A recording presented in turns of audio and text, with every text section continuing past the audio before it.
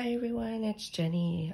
Sorry the lighting is kind of off because it's early in the morning and I wanted to just get this video done so that I can mail off my packages for the prizes.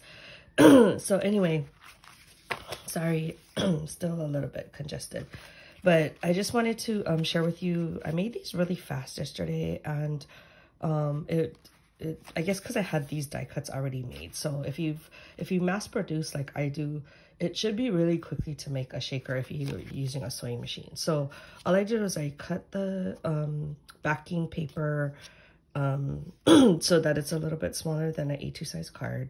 And then you just cut the window sheet same size, and then you just make a pocket, and then you just stuff it with whatever confetti you want to stuff it with.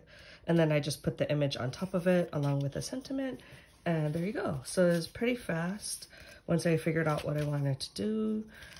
Here's a horizontal looking one, and then here's the cupcake.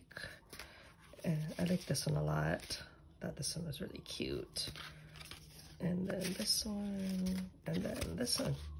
So I think I'm gonna start making my shakers like this from now on because it's pretty fast. I mean, once you bust out your sewing machine, you can buzz through them pretty quickly, and you know, I think people would really appreciate it. It's a very simple card. There's not a lot of layering to it, but the shakers will make it really stand out.